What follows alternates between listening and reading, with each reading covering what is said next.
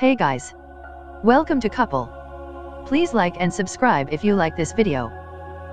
Morgana King, the musician and actress best known for portraying Vito Corleone's wife in the first two Godfather movies, died earlier this year at the age of 87. King died in Palm Springs, California, on March 22, but her death reportedly from blood cancer non-Hodgkin's lymphoma wasn't reported until Wednesday. As well as her starring role as Mrs. Corleone, King was a critically acclaimed jazz singer who performed in nightclubs for more than 50 years and recorded about 20 albums, the Los Angeles Times reports. She'd never acted before being cast in the role of Carmela Corleone. She had few spoken lines but appeared in the memorable wedding scene, singing the Italian song Luna Mezzo Mare. King said she knew the culture, the psychology of the world of The Godfather from her Sicilian-born parents.